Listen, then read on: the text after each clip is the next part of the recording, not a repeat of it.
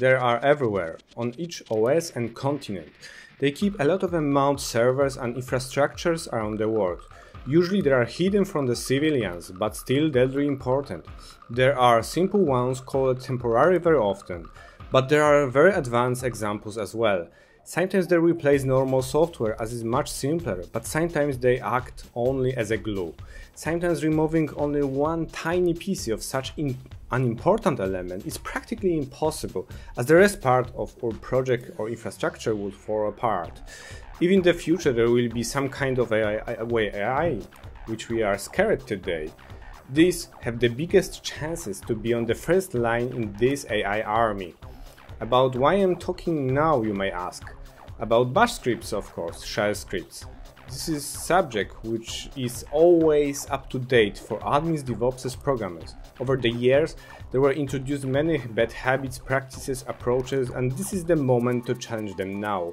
Now we try to learn how to write good bash scripts today, according to today's standards, of course. We have to, as these inconspicuous scripts still are keeping everything working as expected.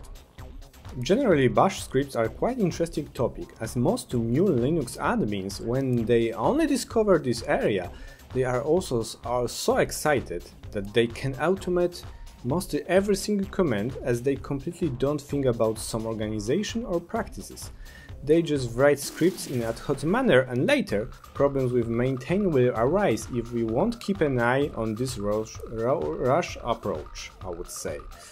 Today I will show you a good and bad example of script and approach and tool which should be your new mandatory tool which you should use while writing your bash scripts.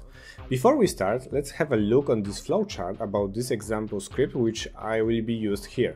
I think this is a very simple example. So we start our script and instantly script checks if the file log file is present. This technique, this file locking mechanism, is used to prevent multiple instances of the same script working on the same data. Don't ask me why run multiple instances of the same script at the same time mostly, but let's assume that this is the case. So if our script detects a temporary file which acts as a locking mechanism, then it immediately returns with exit code different than 0. This is 1 in this case. For instance, this does not matter now. If file log does not exist, then script creates this file, and from that point this current instance of the script can exclusively work on its duties. In the next step, the script goes into the working dir directory, as in this directory we'll be doing something with files. When script enters to this directory, it checks if working dir/config file exists. If yes, then it renames this file to old.config.unix timestamp pattern. Unix time is a time which passed from the 1970 year. This is a number of seconds. This is a very big number which is quite useful here. If this file, I mean working dir/config, does not exist, it will be simply created by using redirection with the newest Unix time taken from the script. After this, script tries to keep only the last 3 newest such files, I mean config and old.config.unix timestamp. Rest files will be removed to prevent from creating of too many such files, and possibly in the future there will be no free space because of that. And in the last step, the file log is of course removed and our script finishes its job. This example is very basic and perfect to show you how important good practices are and how important it is to use good tool while writing your bash scripts. Before we go further, we'll install shellcheck program, which is some kind of linter for bash written in Haskell. This tool will help us a lot with writing good scripts. Most popular distributions should have this program in their own repositories. As you can see, there is a package for Ubuntu and CentOS. If you are a more ambitious person, you may go to the GitHub page for the code and compile it by yourself. This brings us to question: do I really need this tool to writing even some simple scripts? Usually we can meet approaches like, this script has only a couple lines and it's temporary. Well, from my experience, 90% of scripts are not temporary, and over the years they evolve to hundreds or thousands of lines of code. That's why I think a good approach is always the key even if our script is very simple. I think same comments are quite enough to figure out what's going on here. There are many errors and bad practices presented here. For instance, hard-coded file lock, which is highly error-prone. Imagine what will happen if there will be misspelling file lock in one place in the script.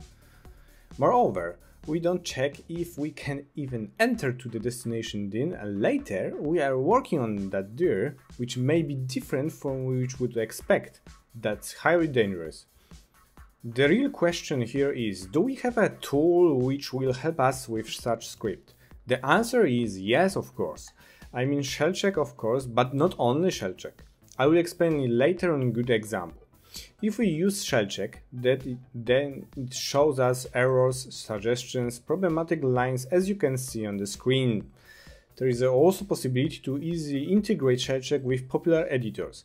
Here in the movie I'm showing VIM with Syntactic plugin, which uses shellcheck under the hood to verify bash scripts in the editor window. Okay, let's go over this good example script. As you can see in the beginning we have a set -e. This is the directive or option which says to script that if we don't handle external errors from the external commands but using the special pipeline, this pipeline exactly, so script should exit immediately. There is also set -u. This is also a special directive which says to script if there is unbound or unused variable in the code, then the script should exit immediately and don't proceed. Going down we have important variables. As you can see, we also have some normal commands here defined like rm, mv, and also another variables that I will be using in the next part of the later part of the script. Also, we have going down, we have a function remove log file. This function will be used extensively because we want to make sure that our file locked is removed in case of some problems, in case of unexpected things. So this function will be used extensively, and that's why I decided to use function to handle this functionality. Some of the unexpected things may be sigint signal, which is usually Ctrl+C, so we try to trap again, which means catch this signal, and also invoke remove log file function. And I think that this is very clear why we are using this approach here. Okay, in this part we are checking if log file exists. If already exists, of course, we are exciting with the script because it seems that another script is running. That's the normal case. But if there is no log file, this is the situation here. We're creating this log file and we handle the errors just in case the log file cannot be created. In such case, we of course show the error message to we redirect this error message to the standard error, or of course exit with a specific error code. This is the way which we are handling most of the errors. Going down, we are going to the working dir. As you can see, we also have error handling just in case that we cannot enter to the working dir. Still cleanup actions because here we have active log file, create a log file, so we have to clean up this. Also, we, as previous, we print the message what happened and exit with a specific error code. Later we have some of the definitions of config file patch and time now, which is Unix time, as I said before. And as you can see, we check if this config file patch, this file exists. If it exists, then we try to move, let's say, change the name of this file to the prefix .config file name .time now with this time file. Of course, this action also may fail, so we send the message to the standard error and also do some the cleanup actions and exit with the specific error code. Error codes are different in each case, as you can see. In the last one on this screen, as you can see, we are trying to redirect Unix time to the new config file patch because the old config file patch was renamed, as you may remember from the previous section. So we are trying to do this, but just in case still error is handling as previously, we are sending the message, we are doing some cleanups and exit with error number. This is another different number that it was previously. And the last part of this script, as you can see, we are taking the number how many newest files we should keep. And use this variable to using the find command, which was suggested by shellcheck, and we are have a for loop over the files which have been found by find command. Those files are files which are candidates to be removed, so 3 newest files are not listed here.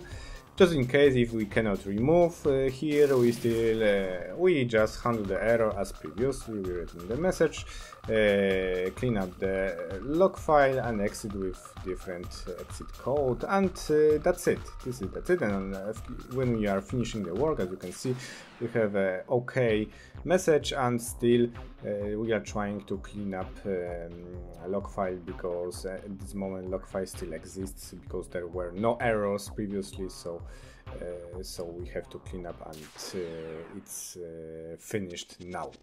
And here you can see how the script handles corner cases. First corner case is, for example, when we try to make working dir as a /root directory. In this directory which user should have no access, and this is permission denied, so script exit immediately, nothing happens.